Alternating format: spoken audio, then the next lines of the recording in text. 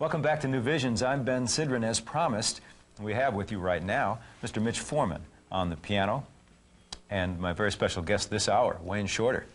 Wayne, very nice to see you. Oh, pleasure to see you. You know, this composition you're going to perform for us, Nefertiti, is a favorite of many people. It's kind of a hit for Miles Davis. Were you thinking Egypt when you wrote it?